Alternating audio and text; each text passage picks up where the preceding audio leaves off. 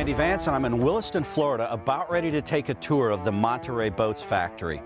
Now earlier, to get an idea of what goes into a Monterey boat, I met with Earl Blackwell, the Vice President of Manufacturing, and Mark Owens, the Vice President of Design and Engineering. They showed me exactly what to look for as I toured the factory. Monterey always had a cutting-edge look. It's about image. How do you define that look? It's a lot of drawings, a lot of mock-ups. Of course, we benchmarked the competition in the automotive industry. Back when Cadillac first came out with their sharp edges, I think Monterey felt we want that look. Yeah, you guys were one of the first to do that well. Yes, people don't want to do because it's harder to do, but we have some unique lamination process that helps us get that look. We got a lot of inspiration from the Italians. How much of your boat is actually manufactured right here? I would say 85% of our boat. We build everything we can here. You're actually building your own upholstery. What did you do there that made yours stand out? With some skilled sewers and some good prototypers, we were able to take our upholstery to another level, sharper, crisper looking, and not so fluffy. So being able to have your own people in-house instead of outsourcing it gave us an advantage. How do you define quality control for the Monterey brand and then quantify it? We have a quality assurance book that goes with every single boat, and every step along the way we actually have the craftsmen or women check off that they did their job. It's hundreds of pages long. But one of the things that we're unique about in the final stages of Monterey production, we have what we call a 3-audit process, and we're one of the few companies that I know of anywhere that has a 3rd audit that we look at it right before we pull the wraps over the boat, and we found it to be very beneficial. Now with that in mind, follow me on a tour.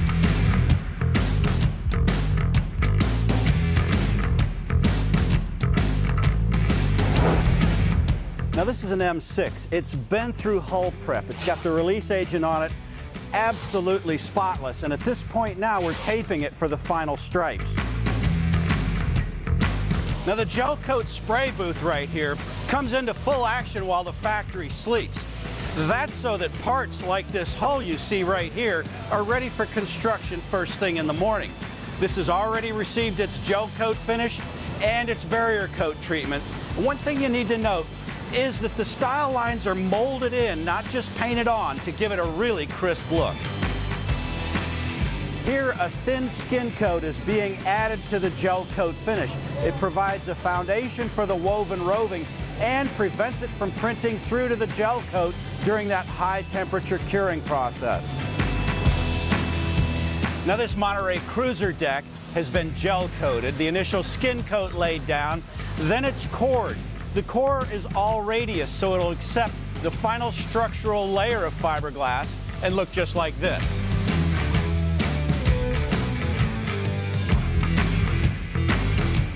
Before any fiberglass part is made, Monterey cuts all of the fiberglass material on this Eastman cutter, so it's precise, consistent, and ready for each boat.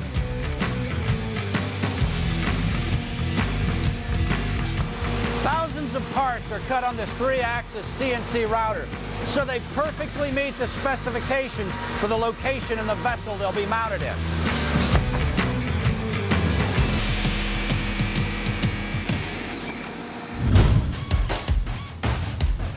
Once the stringer system is laminated in place, they drill it and fill the voids with expanding foam to strengthen it and eliminate flex and drumming.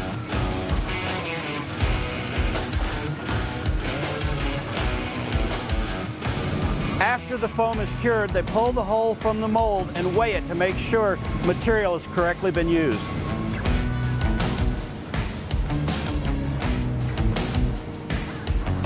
Now this deck is ready to be pulled from the mold. It's on this special dolly so they can flip it over and send it over to cutting and grinding where it'll be prepared to install in the boat.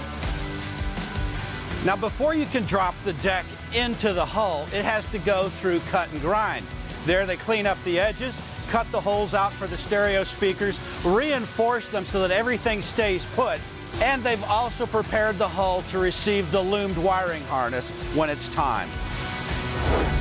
Here, Will is going over the hull with a fine-tooth comb, checking all the through hulls to make sure they're in exactly the right spot and there's no blemishes on the hull. Now, in preparation for dropping the deck, everything on board is pre-rigged. We're installing the hatches, the hardware, plumbing the cup holders and the hatch drains, installing all the electrical, the stereo speakers, and everything on the helm. Monterey also makes their own battery cables and mates them to the automated on-off switches. At Monterey, they build 95% of everything that goes in the boat. In fact, in this area, Sean and Mason are taking care of the molds that make over 100 small parts per day. It's quite a job. There's a third factory where they make small parts using open and closed molding. They make hatches here and components that go in modules that also go in boats. Monterey uses modular construction in their boats. Complicated parts like this galley are built outside where it's easiest to work on them. Then they're more easily bolted in the boat for the finished product.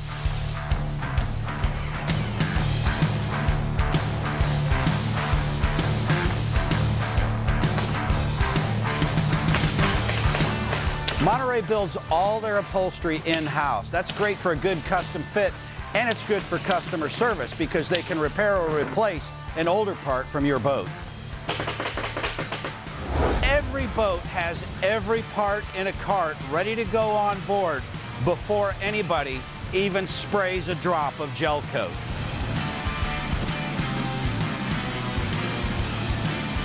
Now, once the hull has been through assembly and parts inspection, that's PI, it's time for these guys to drop the motor in place. Now, whether the customer chooses a Volvo Penta or a Mercruiser, once the engine's fully installed and the deck is completely rigged, it's time to bond the deck to the hull. Once the engine's installed, it's going to go to quality assurance. This is Kevin. He's going to start the engine, run it up to its engine temperature of 175, and then test all the linkage and the instrumentation.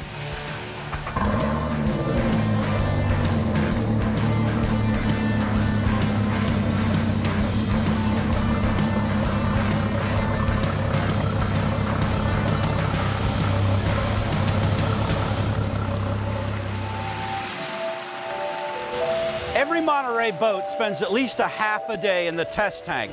There they run test all the systems, the engines, the electrical, the stereo, and they're looking for leaks from below the waterline and above. If they find one, they repair it, and the test clock is restarted. Now the boat's in its final stage of completion here, but they're not through with it yet. Richard's working on quality control, pressure testing the fuel system for the third time to ensure its integrity. Now I've admired Monterey boats for over 20 years, but this is the first time I've had a chance to tour the factory and see what goes into bringing thousands of parts and hundreds of man-hours of labor together into this boat. It's a phenomenal accomplishment and a great amount of coordination goes into it. Now that the boat's ready for transportation, let's talk to Kim Lonegan, the Vice President of Sales, about Monterey and their dealer network.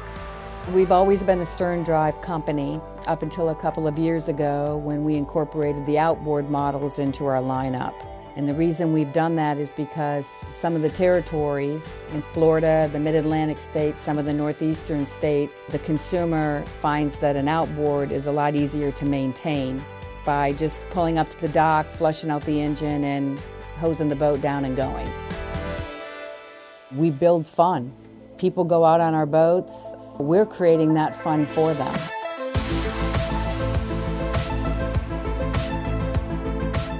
After touring the factory, it's clear to see that more than nuts and bolts and fiberglass go into a Monterey boat. It's the heart that goes into it, and that comes from Mark Owen, Kim Lonegan, Earl Blackwell, and every man and woman on the Monterey factory floor. I'm Randy Vance. This is the Monterey factory in Williston, Florida.